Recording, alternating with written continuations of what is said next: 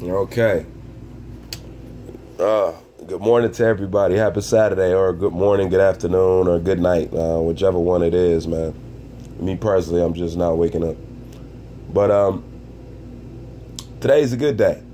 And the reason why today is a good day, because today is one of those days that I don't have to choose between watching boxing today or UFC, because usually when UFC do their events, they always line it up with boxing events. And that's one thing I hate about UFC, man. I'm like, I wish I would pick a different day, because I actually want to watch both of you guys. But if you're going to make me choose, I'm going to go with boxing every time. But I always peek back in on, the UFC fights during watching boxing. But that's not really how I want to watch events and shit, man. I'd rather just stick to one channel and just watch it all the way through, instead of just jumping back and forth and stuff like that. Because you miss shit, you miss knockouts and stuff like that, and that's why I don't like it. But today, it's no boxing matches. None. So it's all UFC tonight. And I'm only focused on the main event and the co-main event. All them undercards and stuff like that, man, I don't get into that. That's for you real hardcore UFC fans or something like that. I'm just a fight fan, at the end of the day, But my feelings about well, first let me talk about Jon Jones and Augustin. My heart pick is Augustin, and I know what y'all don't know what heart pick means. Heart pick is when I talk with my friends about fighting, we have who do we think will win the fight, that's based off of our ring IQ and intelligence and what we know about the fighter. And then we have our heart pick, which is based off our heart's desire and who we want to see come out the victor. You know what I'm saying? So those are often two different things. And, when me and my crew, when we talk about fights, we make sure that we separate those. Because a lot of people use their heart picks and they use that as, okay, this is my logical sense, and this is who I say win the fight. You have to understand that your heart pick is not necessarily is going to be the smartest pick. It's just who you desire to see be the champion or win. That's what a heart pick is. And then you have your regular old boxing IQ, UFC IQ, fighter intelligence pick, strategically who should come out on top. So those are two different picks. So I want people to start utilizing that now too. You know what I'm saying? Start utilizing your heart picks, because sometimes you use your heart picks as your common sense, picks, and then you come out wrong when you should have just been real with yourself and say, look, man, I was picking from the heart more than my brain. So my heart pick is Augustin. I want him to win, because honestly, I'm sick of the recycling of Jon Bones Jones. Jon Bones Jones make the entire sport look bad. He make fighters look bad, and just the constant drugging and all that other shit. And not only that, Jon Jones said something the other day that just really tipped me over the scale when it comes to Jon Jones. I really don't care about Jon Jones being a prick, being an asshole, or being fake, because I can clearly see Jon Jones is fake, because the way he be talking in front of the press conferences and shit and all that, man, that dude fake as hell. But he always break character. For a few seconds, he'll always show you his real nature by some of the comments that he says. But he pretends that he's this nice, well-spoken guy, but that guy's really a fucking scumbag.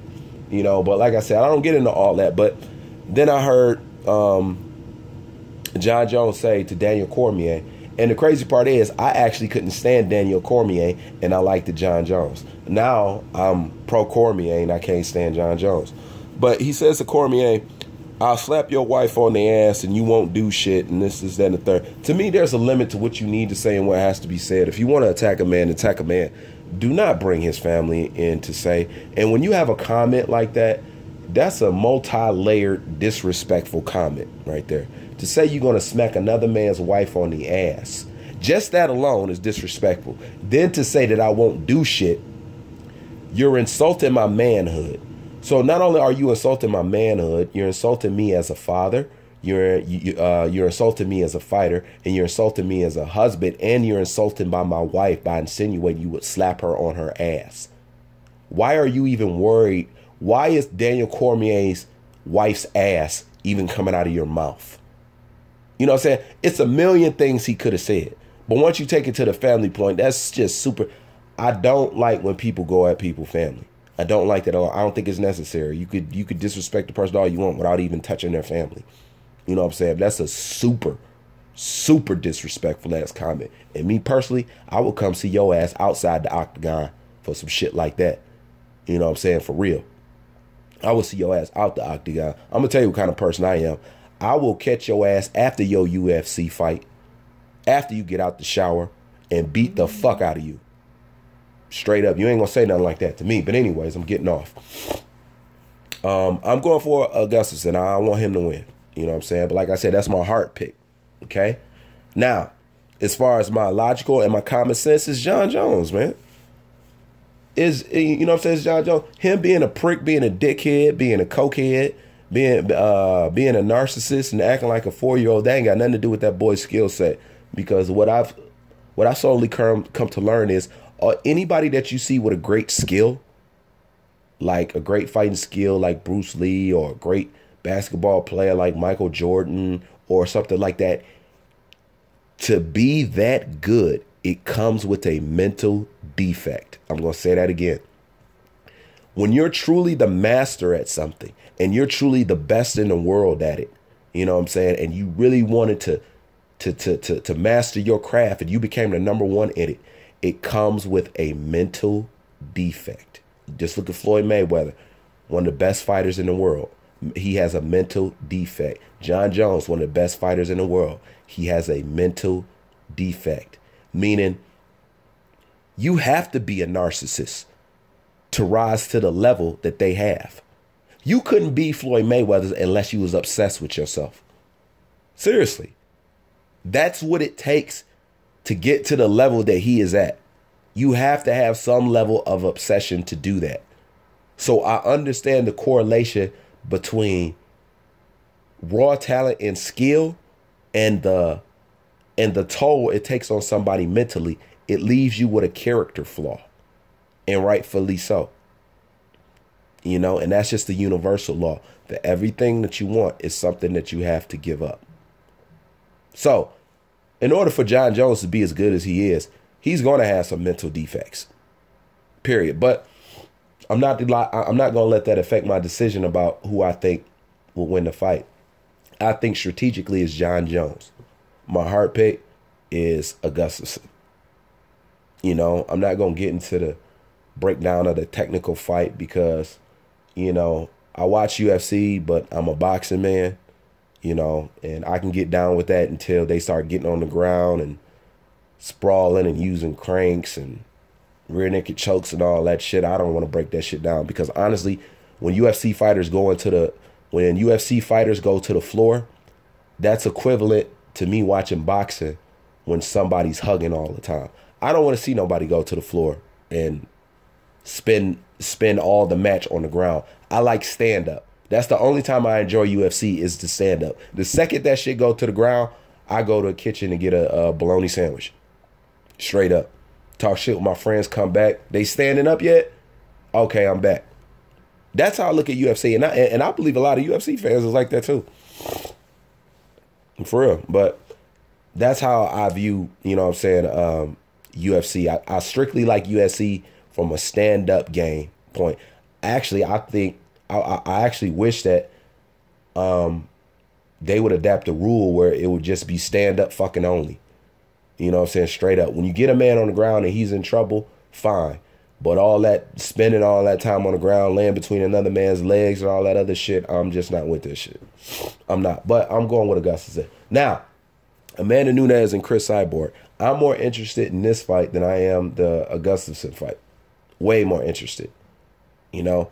And this is the thing. My logical pick and my heart pick actually goes with Amanda Nunes. I don't care what nobody say. Amanda Nunes can crack harder than Chris Cyborg. Amanda Nunes can win this fight if she just has confidence. Period. That's what it's really going to boil down to. Does she really believe in herself?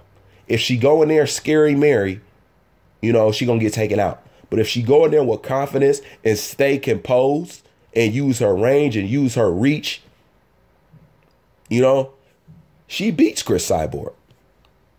She does.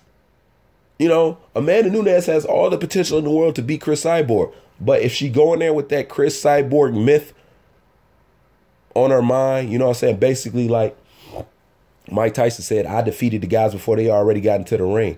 You know what I'm saying? My reputation, the reputation of me got to him before my physical body did. You know, so if she go in there with that mentality, she gonna lose against Chris Cyborg. But if she go in there with confidence and stay composed and believe in herself and believe in her power, because Amanda Nunes got some striking power, then she's gonna win the fight.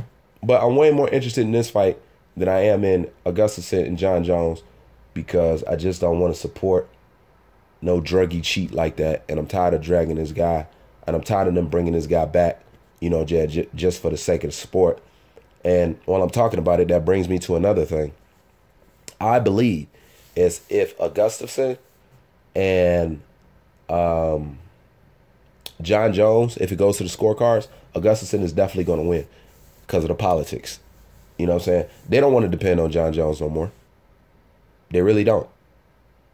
You know, and Jon Jones made him look like a dumbass, cost him $6 million and all that other shit. Jon Jones is not going to know how much he fucked up until this fight is over with. As soon as they get this card in the rear view, watch how they treat Jon Jones. You know what I'm saying? Yeah, they need him now. But do not think that Dana White and everybody is not pissed at Jon Jones.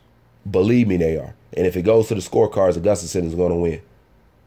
You know what I'm saying? And that's just from a political thing, straight up. You know, that's my opinions and that's my feelings on it. But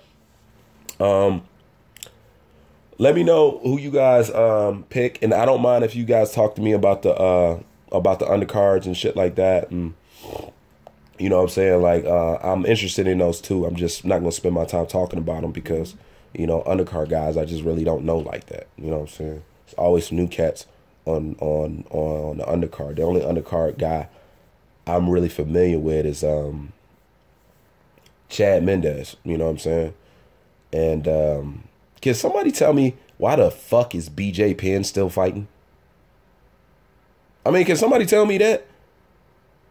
Like, god damn, man, these UFC fighters just don't fucking retire. The fuck is he fighting for? But anyways, let me know who your heart pick is. And let me know who your common logical sense pick is. You know, and tell me why. And let's talk about it. All right? I'll get back at y'all in a minute. Get up and get some breakfast. Bruce Van, I'm out.